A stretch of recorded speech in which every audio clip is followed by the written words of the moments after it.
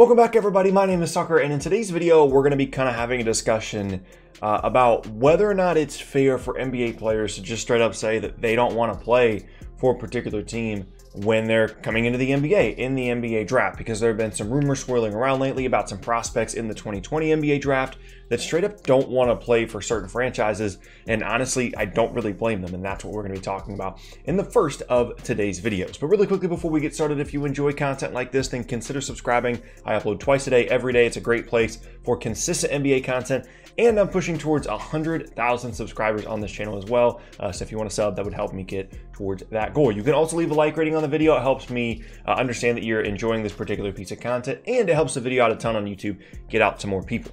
You can also hang out with me outside of these videos at twitch.tv/spolo_TD. It's pretty likely that I'm live right now. By the time you're watching this, I stream at least 5 times per week.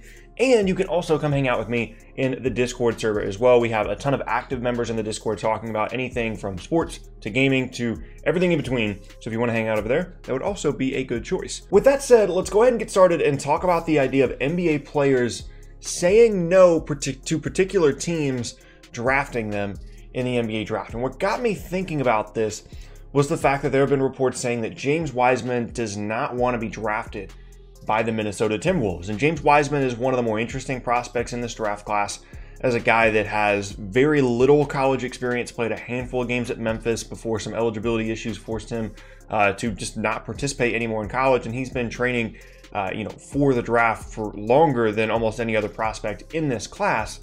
And he's been in a bit of a similar situation to someone like Mitchell Robinson in the past. They're not the same player by any means, but Mitchell Robinson is another guy that just didn't really have a traditional college experience. And what makes Wiseman stand out in this particular draft is that, as I said, there have been rumors and reports that have pretty directly said that James Wiseman doesn't want to play for the Minnesota Timberwolves. And there's a couple of reasons for this that I don't really think that you can blame Wiseman for. First, of course, is the on-the-court fit there in Minnesota. Him and Karl-Anthony Towns playing together would probably not be ideal for either one of them, despite Towns' ability to stretch the floor at the 5 spot, something that has been, one of his better skills over the last couple of years, his ability to space the floor so well at the 5 spot.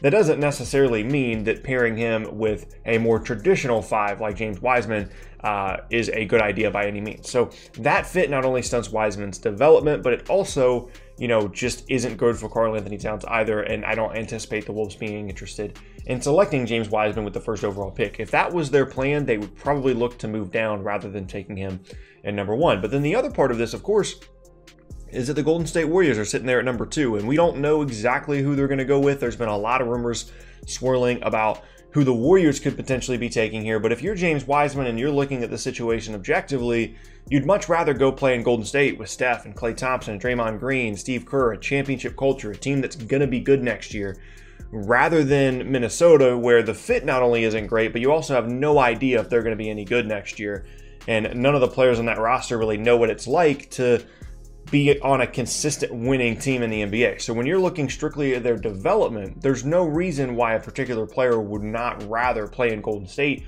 rather than Minnesota, unless you want to make the argument that they won't have as many opportunities to grow and develop in Golden State because of the talent already on that roster, rather than in Minnesota, where maybe there's more opportunities to improve. But that brings in this whole different idea and discussion that I want to talk about today of NBA players, or just athletes in general, having the ability to straight up say no to a particular team drafting them first or at any point in the NBA draft. And we've seen this in the past, right? We've seen this with particular players where they won't even work out with different teams. They won't even interview with different teams in an effort to steer them towards either bigger markets or just away from certain teams. Now, for me, I don't really have any issue with this, and there's a couple of reasons.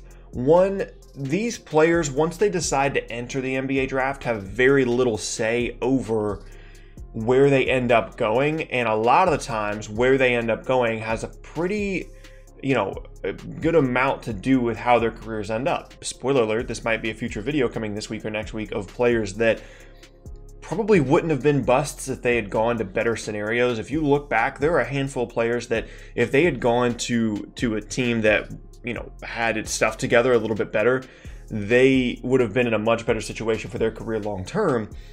And I don't really see any issue with players exercising their very limited ability to push themselves towards certain teams. Because at the end of the day, if there's a clear-cut #1 prospect in a draft and a team wants to take them and they don't want to go there, ultimately the team is either going to trade out of that, or they're going to pick them and then trade them away later, or try and get them to play.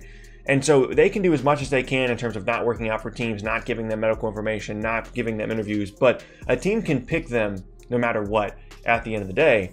And I don't really see an issue with a player saying, you know what, Minnesota, like, you haven't done enough to convince me that this is a great situation for myself. I mean, if I'm going into the NBA draft right now and, you know, someone like the New York Knicks is at the #1 spot, I'm not especially excited about that. Like, playing in Madison Square Garden and playing for the Knicks, okay, that's fine. But from an organizational standpoint, I have zero confidence that that organization, from a competency standpoint, is going to be able to surround myself with the proper tools that I need to continue to grow and develop as a player. And then when you go back to like the Donald Sterling era LA Clippers, like, they didn't have the proper facilities compared to the rest of the league. They were complete dumpster fire. And I know that at a certain point, like, it's on players to overcome those things, to figure it out. And a lot of players throughout NBA history have really impressed people by their ability to just figure it out regardless of a situation that wasn't ideal. But if we're just looking at a blank slate situation, why shouldn't players be able to say, you know what, I don't want to play here. I don't want to play in Philadelphia. I don't want to play in New York. I don't want to play in Minnesota. I don't want to play in Milwaukee. I don't really see anything wrong with that. Now, there are certain times where it's certainly not fair to the franchises, where there are players that just don't want to play in certain markets for whatever reason. And that's obviously not good for the league, because they want to have, you know, they want to have stars in their big markets, but they also want to have stars for some of the other smaller market teams to keep the interest up throughout the league rather than on just a handful of teams. But just as a concept, I feel like there should be at least some responsibility on these teams to show a level of competence to where players actually want to play there. And you can transition this to other sports and things like that. But again, if you're looking specifically at teams like Minnesota, that since the inception of the franchise, I believe, have the worst winning percentage in the entire league, or the pre-bubble Phoenix Suns that have won between 20 and 25 games for the last handful of years and have you know, an owner that's not all that committed to winning. Like, I think those things should matter. And ultimately, if teams were punished more often for being that incompetent by players in the draft not wanting to play there, that would probably incentivize them more than almost anything else to be more competent as a franchise, to put together an organization that players actually want to play there, rather than an organization that players just end up there by default because they have to end up somewhere. Now, I respect both sides of this. Like, if you think that it's not the correct competitive mindset for a player to not go to a team that they're drafted to, then that's fine. And there's also, again, some situations in which this is unfair for particular teams. But for me personally, I have no issue with James Wiseman doing this. The Warriors situation is by far the better situation. And ultimately, you know, it might not even be that necessary, because I think you can agree that it would be pretty unlikely that Minnesota would take him at #1 given the needs of their roster. But just straight up a one-to-one situation, obviously the Warriors thing is a pretty unique circumstance given, you know, how good they've been over the last couple of years and then how their season went this past year. But for me, I have no issue with this whatsoever. If James Wiseman doesn't want to play in Minnesota and he lets them know that, for the most part, teams are, if it's pretty close on a prospect, like if they are pretty close on wanting LaMelo Ball or Anthony Edwards rather than someone like James Wiseman, they're probably going to go with the guy that actually wants to be there. So I think it adds another layer as well to the draft of interest of like, okay, this team is interested in this, but is the player interested in the team? I think that's an important consideration. Like, it can't just be by default. Like, so many other things about the first 7 years of a rookie's career in the NBA are already by default. When you consider, okay, you've got your 4-year rookie contract if you're playing well and, you know, they accept both team options.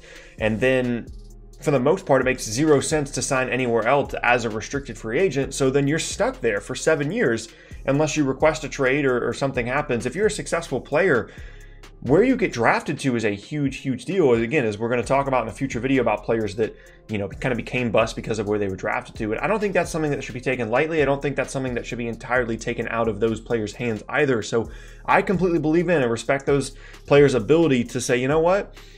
You haven't done enough. You haven't done enough as a franchise to prove to me that this is a good situation.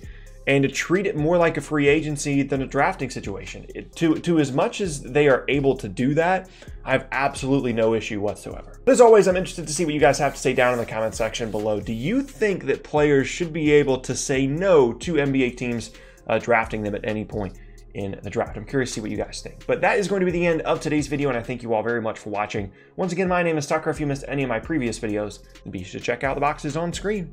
Thanks again, and I'll see you all next time.